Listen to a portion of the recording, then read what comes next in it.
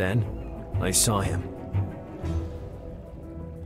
Radwood was there, a few feet away from that crate.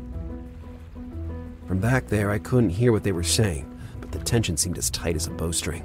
From Mama's agitated hand gestures, I realized that I was the topic of discussion. Radwood, for his part, seemed calm, almost indifferent. Was it possible that my interference had passed so unnoticed? What are you doing here, Stallone? Shh! Can't you see I'm trying to listen?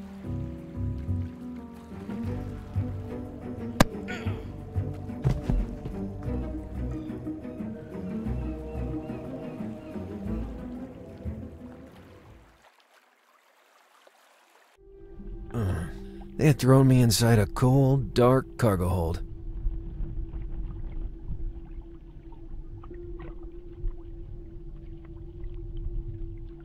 Oh, that blow was immense.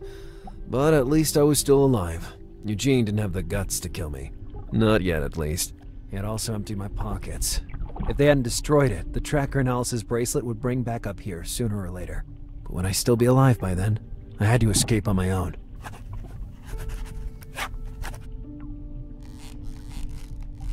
The springs of that cot were about to give out. Literally. No exaggeration. It could collapse at any moment. The end of the bed was damaged, and a spring stuck out.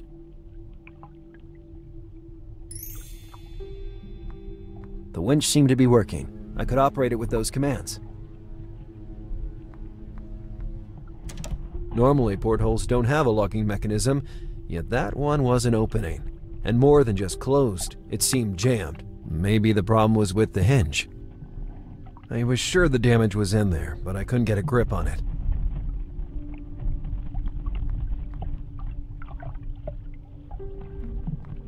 The winch was being powered with that cable. They were very well sealed, and I didn't have time to try opening them. Not to mention that inside, I'd have probably just found rotten fish and rum bottles. Attached to one of those crates was an inviting piece of adhesive tape, though.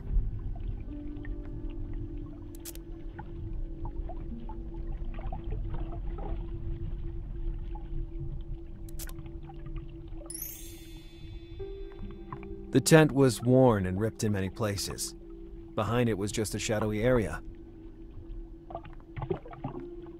I found an old CD player. Old-fashioned, but still functioning. An original Pony, by the way. Trying to open it, I broke the little reception antenna. It was completely jammed. That hatch could become my escape route, but it was secured to the floor with a lock. A solid lock kept the huge hatch tightly secured.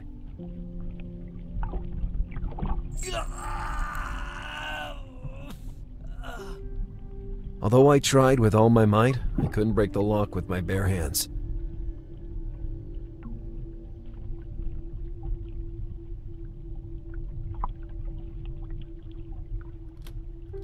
Years of spy movies suddenly revealed themselves as nothing but shattered illusions. All I did was break the tip of the antenna.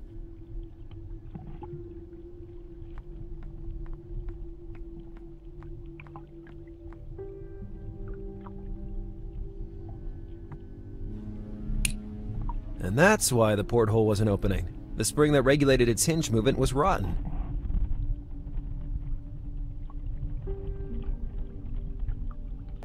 The new spring perfectly fit the housing. You ugly rat! You again.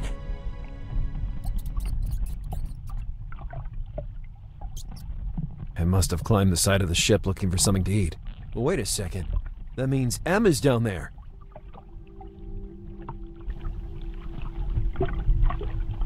I could see Em right below me, on his dinghy.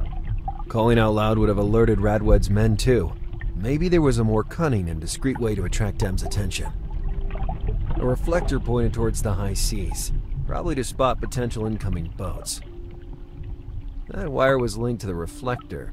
If only they hadn't deprived me of that beautiful extending clothes stick.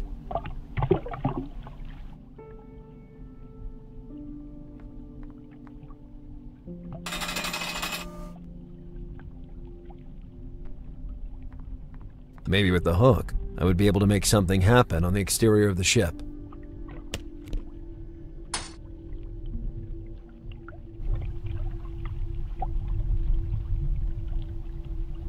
There was nothing left to do but pull the hook hard.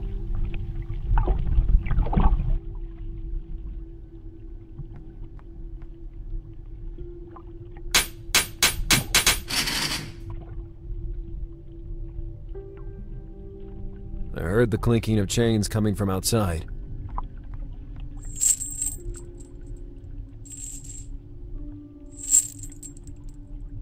Em had climbed like a monkey up the side of the ship. Psst, psst. I can almost smell your ode to sewer now. I knew it was you doing that thing with the reflector. How did you move it from a distance? Are you an illusionist? In a way. I connected the hook of a winch to the... If you reveal the trick, it's no fun anymore. You're the world's worst illusionist. You're not the first to tell me I talk too much. Did you see my spubby up there by any chance? See? A little demon jumped all over me. Oh no! I can't leave this place without my spubby. I can't get out of this place, period. Give me a hand. Rather than thinking about your lousy rat. What should I do? Don't you have something you could help me with? I don't know, like a pick lock, a file, sawed-off shotgun? Or my former pony remote control. Very useful for matters like this. I got it. I'll help you recover that filthy creature. Look how that little critter came out of its lair. It must have an incredible sense of smell. I started to consider that the tiny thing might be helpful in creating an escape plan from that cargo hold. After all, rodents are well known to gnaw everything, aren't they? Even wood.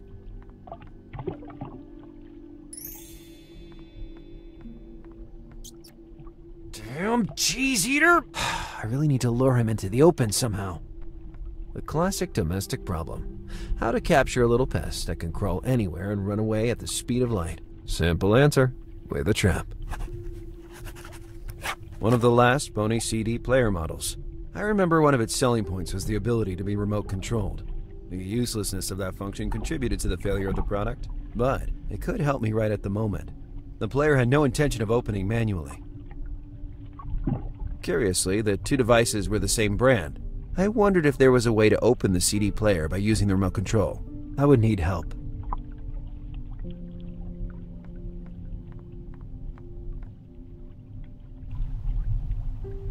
Psst. Where'd you learn to climb so well, kid? Have you ever tried climbing a filthy and slime-filled sewer tube? By comparison, a chain is like taking an escalator. It's my understanding that you know a lot about technology. More than you, obviously, given the cell phone you carry around. I just found this old-fashioned CD player and realized it's the same brand as my TV. My hope is that I can use the remote control to make the CD player work from a distance. But you don't know how to set it. I don't even know what set it means precisely. If your remote control is universal, it could work. Do exactly what I tell you. Hold down the function and power buttons together for a few seconds. If you hear a beep, it means it worked. Hey, it really worked. You never cease to surprise me, you naughty rascal. Try not to be seen by anyone, kid.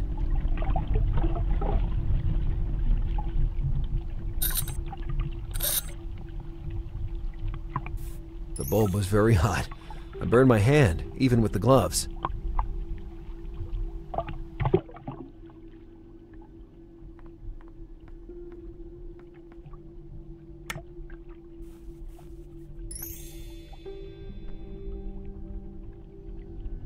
A technological rat trap was coming to life in my ingenious hands.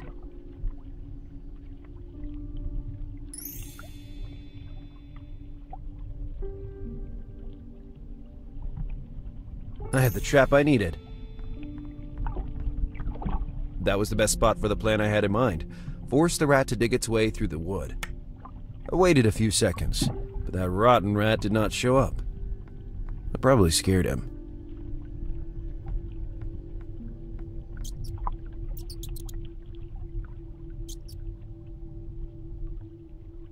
Gotcha! Little guy, you're gonna be my ticket out of here. The little rat was evidently scared, upset, and desperately looking for a way out, Just like me. If I could just make it dig. The lamp was emitting enough heat to cause the rat to dig down. I just needed to power the bulb now. I was close enough to power the bulb, but how could I plug it in?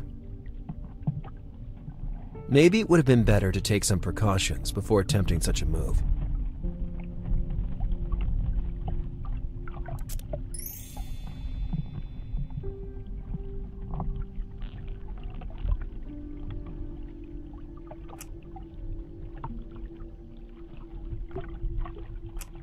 The heat of the bulb spread quickly inside the trap. At the beginning, the rat ran around in circles, panicking. Then I realized it could only escape in one way, by digging. Now I just have to enlarge the hole. The winch might have been useful to enlarge that hole.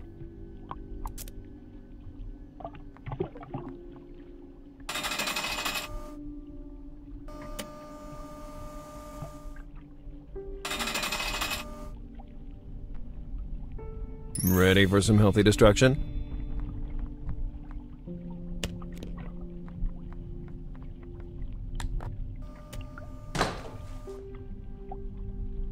No hatch, massive door, or prison can stop Lazarus Bundy.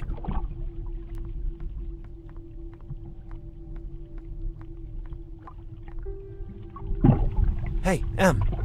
I don't know how you did it, but Spubby is here. Yeah, I can barely contain my joy. Now go back to your dinghy and keep the engines ready. We're about to depart from this hellish ship. Thank goodness. I don't like this place. Huh, you're scared, huh? Not at all. It's just that it's cold out here, and I want to go back home. And now, we're out of here.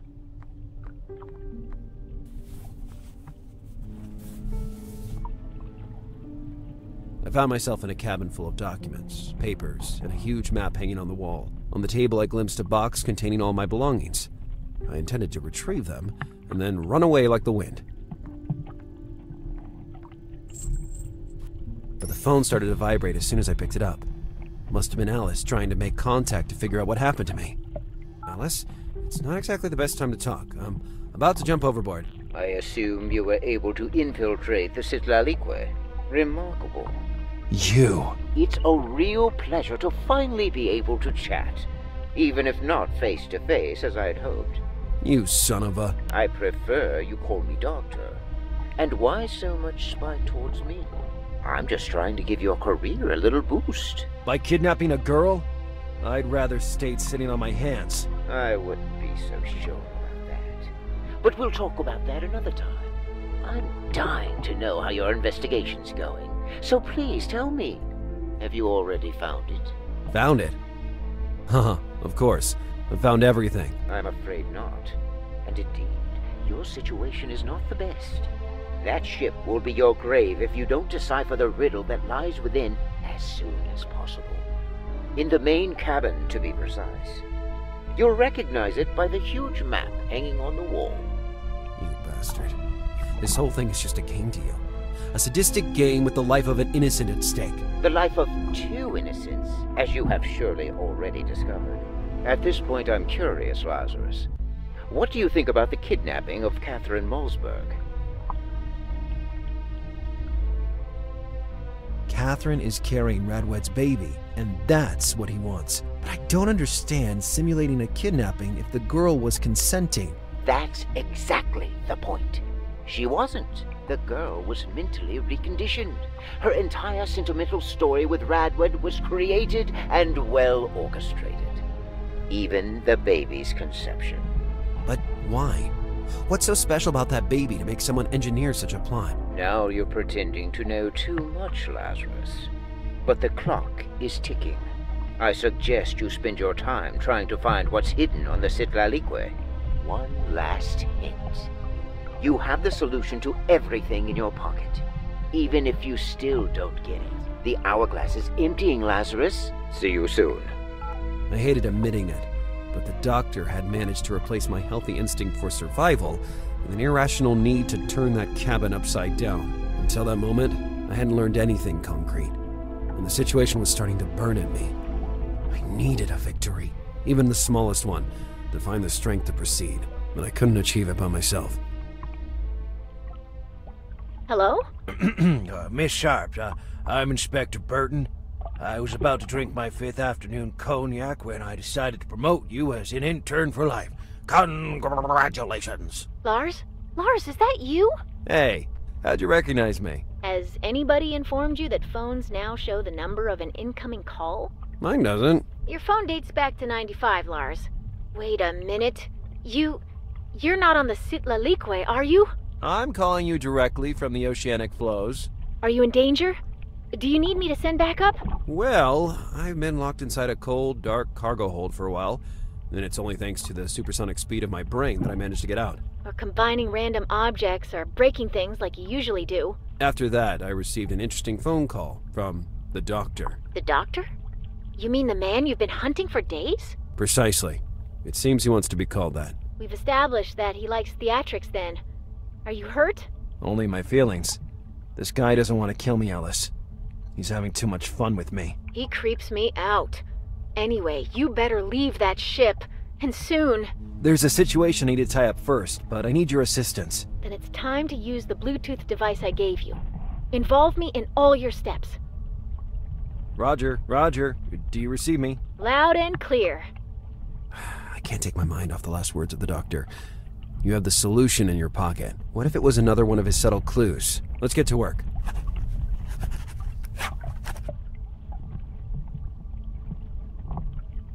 The device measuring the pressure and the altitude and You live in Miami and you don't know the first thing about boats? if you can believe it, I don't even know how to swim. There's a safe in the room. From the look of it, I'd say it's going to be a tough nut to crack. Can you read its model? Let's see. Secure Master Core 2.5. Bad news. I am browsing a blog of professional safecrackers and it seems nobody has yet found a way to open that specific model. Or at least, a way that does not involve using an abundance of dynamite or liquid hydrogen. Sorry, is a blog of professional safecrackers really a thing? You'd be surprised what circulates on the deep web. Anyway, it seems clear the only way to open this safe is to find the right combination. I don't think the doctor would play so dirty that he wouldn't provide me with all the necessary information to face his challenge. The combination must be somewhere in here. I was sure that trying random combinations wouldn't do any good. Hanging on the wall is a large map. Describe it to me meticulously. It is represented as a map of the entire world, but actually it is missing entire continents, including North America. Seems antique. If it's missing the more recently discovered continents, it could be traced back to the time of the ancient Romans. Are there any decorations? No, nothing specific. This doesn't add up. Normally maps like that always display a symbol, the windrose. It should be there. What if it was removed for some reason? I think we should follow this lead since we have nothing better. Look for anything that might refer to the windrose. Try to find something that relates to the windrose. Anything at all. Let's see. A few incomprehensible projects, an incomprehensible sort of logbook, a completely incomprehensible stack of papers. Then we have playing cards, a few chips, nuts, and a drink. Somebody went buck wild in here. Come on, Lars. Don't waste time. Wait a minute. Here it is. A magnet with the windrose engraved on it. This is confirmation that we're on the right track.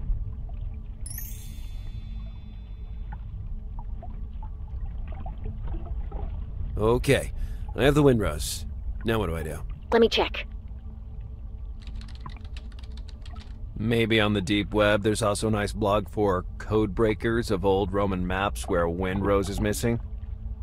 Okay, I found a website that seems reliable. If the map is a reference to the ancient Romans, there's only one spot where that magnet should be placed. Rome, obviously. Wrong. Apparently the Romans were convinced that the origin of the winds wasn't in Rome, but an unspecified point in the Ionian Sea. Copy that. It's make or break time.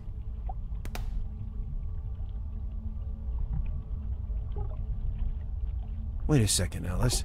When the doctor suggested I have the solution in my pocket, maybe it wasn't just an expression. The chest note I found along with Catherine and Radwed's photo. It must mean something, and maybe it's even linked to the riddle hidden in this room. It seems plausible. Describe the note to me. There are some chess diagrams, a few colored in red and others in green. The combination of color and chess could be a movement suggestion. You know how it works, right? Chess? It always seemed to me a pastime for manic obsessives. You don't know how wrong you are. Ask if you need instructions. On one side of the note, there's also a windrose. That could be a reference to the map in the cabin, couldn't it? At this point, I'd be surprised if it were otherwise. Okay, let's get to work. A knight. In chess, a knight moves in an L pattern. So 2 squares vertical followed by 1 horizontal, or vice versa. A rook. The rook can move in as many free squares as you want, but only in horizontal or vertical lines. There's a funny piece, with its head cut in two. The bishop. You can move it in any diagonal direction, as many open squares as you want.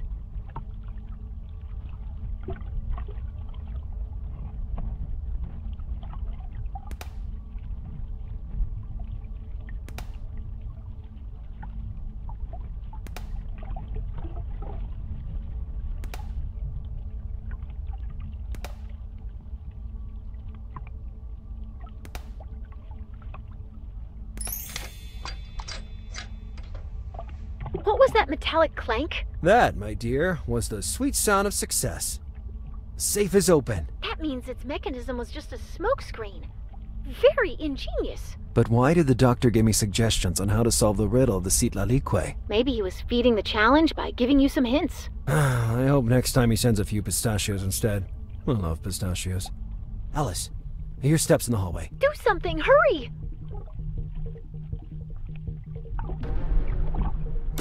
Suck on that, Doctor. What's happening? Are you okay?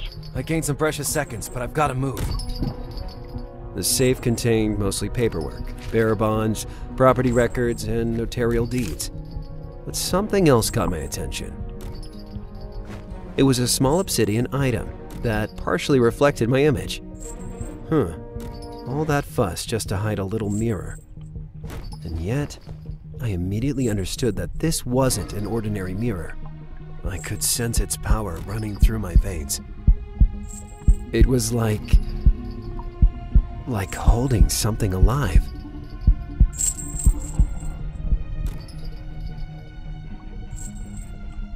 Lars! Pull yourself together, Lars! You said you have to move, and instead you've been gawping there for 2 minutes now. 2 minutes? Damn, this little thing hypnotized me. I'm hanging up. We'll catch up when I'm back. Do get in touch.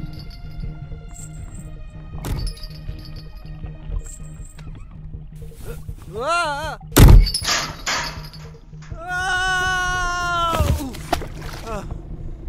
Oh! Go!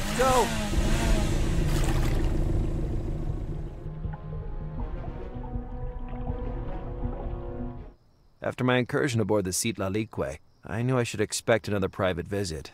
This time, without any possibility of a rain check. I wasn't wrong. The same individual that approached me a few hours earlier had returned, and this time he wouldn't go away with just some simple chatter. Besides, at that point, I was tired of talking as well.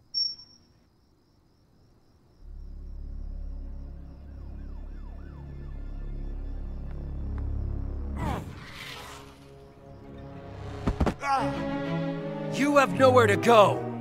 Are you sure about that?